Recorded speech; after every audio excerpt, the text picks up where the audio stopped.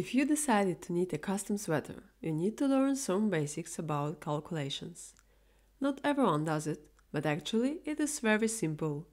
And moreover, just having some knowledge about calculations, you will be able to use any yarn to create any kind of sweaters or any other pieces of clothes.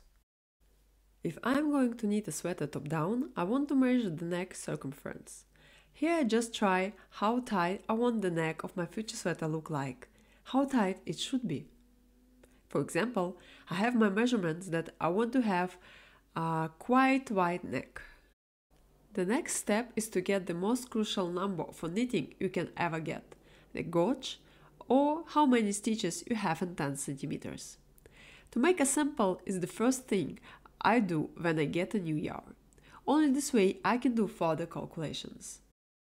Here's my sample, and again I take a measurement tape and check how many stitches I have in 10 centimeters. I've counted 18 stitches. It means that in 1 centimeter I have 1.8 stitches.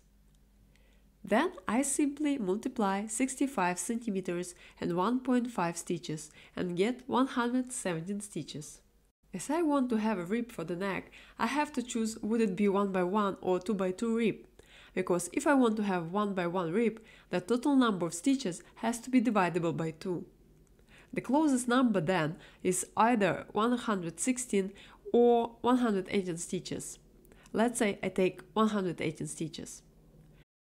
If I choose 2 by 2 rib, then I take the number that is divisible by 4. Let's say 160 stitches. That is how I do first calculations for my sweater. I hope this small lesson was helpful for you. For the next lesson, we'll learn how to distribute these stitches in between front, back and two sleeves. Thanks for watching.